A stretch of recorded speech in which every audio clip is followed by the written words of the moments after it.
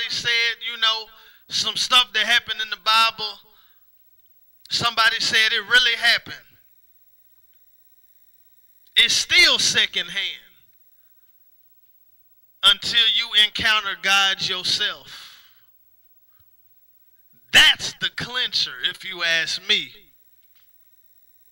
That's the clincher. Once you encounter God for yourself,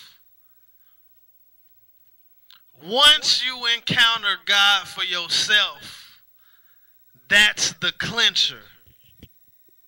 And it's not hard to encounter God. It's really not. I know God. I know how to approach him. You got to come to him with a humble heart. But see, God's so real. You can come at God like this. God, people say you real. People say that Jesus is your son and that he's God and that he's our Savior. God, if you are who you say you are, if Jesus is who they say he is, Lord, I ask you to reveal yourself to me. I ask you in all humility and all respect, God, I ask you to show yourself to me, God. I ask you to give me a revelation of your son Jesus, if he's real. And I'm not talking about being sarcastic with God. I'm not talking about coming at God like he owe you something. Like he's the one who needs salvation and not you. I ain't talking about coming to God funny like that. I'm talking about coming to God sincerely. God, I hear a lot of stories about you, but I don't know you. God, if you really real, God, I ask you to give me a personal revelation of who you are so that I might know you. I'm telling you, if you come to God like that, he'll show you in your own way. Because he'll reveal himself to you in your own way. The prophets in the Bible, he revealed himself to them different ways. He said he revealed himself to Samuel by the word. By the word of the Lord. Said there was no open vision in his day. God revealed himself to me by the word. I heard God speak before I got baptized with the Holy Ghost. He spoke a word to me about my calling. What he called me to be. He spoke a word whispering in my ear as I woke up. He began to reveal himself to me by his word, speaking scriptures in my ear as I was waking up. Then I got baptized in the Holy Ghost, which was that change. A change that was not of me, a change that was of him, but it was a change that I wanted. It was a change I had already tried to make, but didn't have the power to sustain. Then he came with his power, his super, on top of my natural, and changed me. And the change was sustained as you pursue a relationship with God.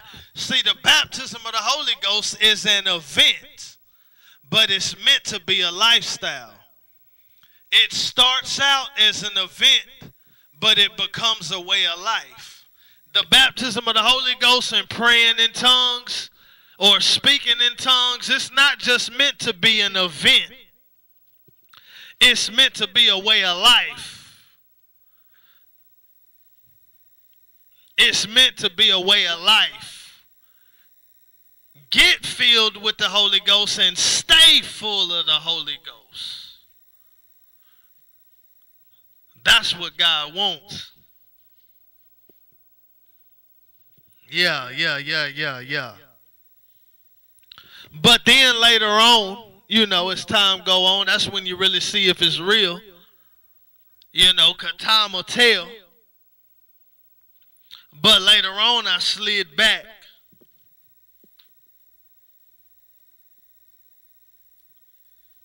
And even though you have the Spirit, that don't mean you walking in the Spirit. The flesh is supposed to be subject to the Spirit, but you can flip this thing and have the Spirit subject to the flesh.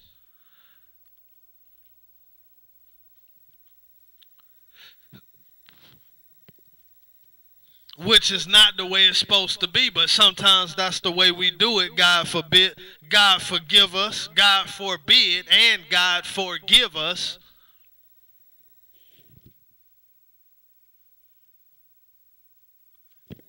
But there's no forgiveness if you continue in the flesh. You got to repent, turn from your sin. Walk the way that God called you to walk in newness of life. Walk in the Spirit.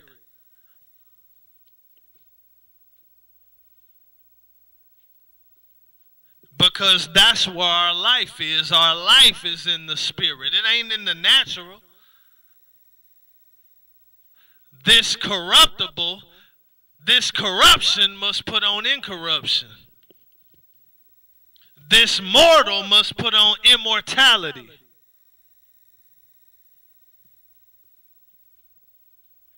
Yeah.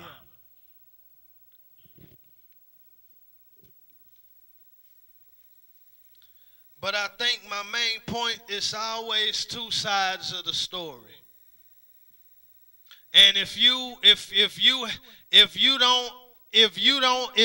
haven't received a revelation from God about God, then God's side of the story will seem like foolishness unto you.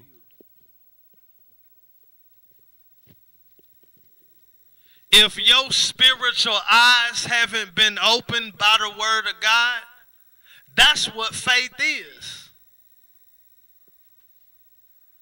The evidence, the substance of things hoped for, watch this, the evidence of things unseen. That's what when you believe the word of God, that's faith. When the word of God is being spoke over you, or when you partaking in the word of God, it could be through the Bible, or the word is being spoken unto you, and your eyes become open. That's faith. Because once your spiritual eyes become open, you believe the word. No, hold on. I don't want to say that. I don't mean that. I mean to say that like this. The word opens up your eyes. God uses the word to open up your eyes. And once your eyes are open, then you can receive the word of God with faith. Then you can believe the word of God by faith.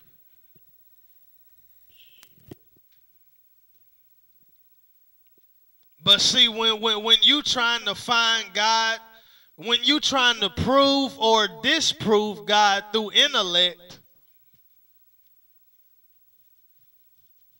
you can't find God without God. His Spirit has to draw you. His Spirit has to open up your eyes. Or he'll be hid from you. See, I started off with two sides to the story, but where I'm at right now is finding God, discovering God. Because, see, I'm meeting people, and I'm finding out about people who don't believe in God, or they don't have a solid revelation of God. It's my word against theirs, and people have cast doubt in their mind through intellectualism. See, that's what they do in colleges, even some Christian colleges. And sometimes it might not be that they don't believe in God, but they don't have a proper revelation of God. They think that the power of God has ceased and the gifts of the Spirit have ceased, and miracles have ceased. And they don't believe in a God that's actually working and active in our daily lives.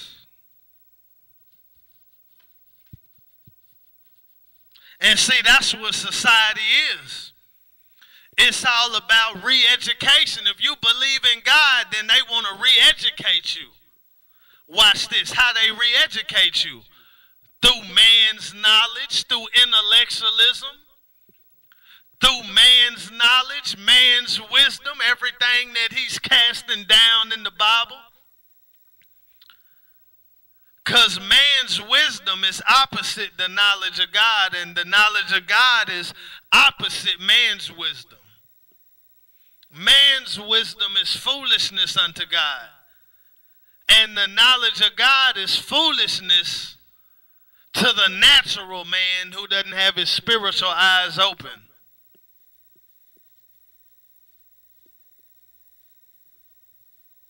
I'm trying to get to where I'm going, and I'll know when I'm there, and that's when I'll be done.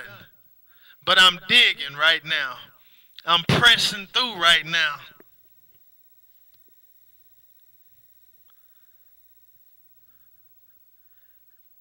See, especially in the secular colleges, universities, even in school, even in science, they teach you the Big Bang Theory. They don't teach you about God creating this.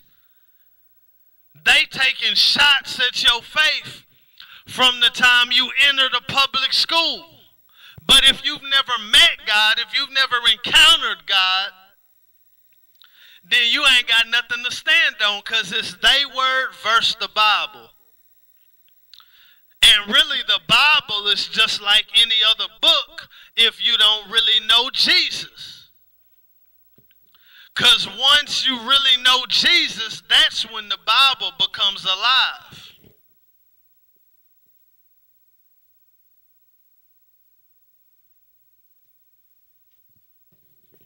That's why he talk about the Jews in 2 Corinthians chapter 3. He say when they read the law and they read the law and the prophets, when they read the Old Testament, it's a veil over them. He said they can't see it clear because they don't have Christ. All they see is rules and regulations and sacrifices and do this and don't do that. And it never made any of them righteous. And when Jesus did come, fulfilling the Old Testament prophecies, they didn't recognize him when he came. But they weren't really looking for him. Because there was people who was really looking for him. The old man Simeon, Anna the prophetess. See, they was really looking for him. And they had spiritual revelation of when he came. Said he was led up of the Spirit into the temple when Mary had him with her. See, it's all by the Spirit. If you ain't really trying to serve God, you won't have that fellowship with his Spirit. If you ain't really trying to know God, the Spirit ain't going to reveal him to you. Because watch this, if you asking for a revelation of who God is, the Spirit know what you going to do with that revelation if you get it. If the Spirit knows that if you asking for a revelation of God, and you get a revelation of Jesus Christ, you have no intentions of living for him, why should he give you a revelation of him? That's why the Pharisees never got a revelation of Jesus. Because they wasn't trying to live for him. And even when, who was it that went to hell?